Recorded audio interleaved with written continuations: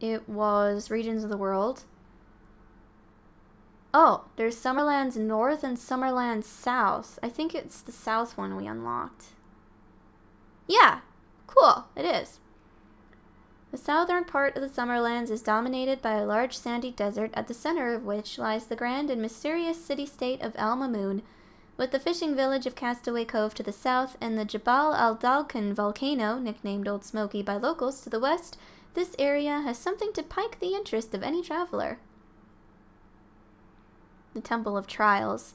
This glorious temple was erected by the ancient sages as a place for wizards to develop their skills. Only those who pass the rigorous tests held within can realistically aspire to one day becoming sages. Al Mamoon, a desert oasis ruled by a bovine queen, famous for its flavorsome babanas and milk fountains, the city invites visitors to sate their hunger and slake their thirst. The Shipwreck Shore.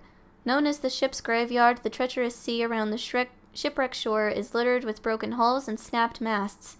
Most of the wrecked vessels here are slowly sinking into the seabed, their names long since forgotten. Okay. The Vault of Tears. The ruins of a formerly prosperous city, its labyrinthine stone passageways are still a sight to behold. Castaway Cove. An adorable fishing village known as the Jewel of the Southern Seas, Castaway Cove is famous for being the birthplace of the Flying Boat, a truly unique fishing vessel. Kind of makes me think of Final Fantasy in that sense. Jabal al-Duncan, Old Smoky.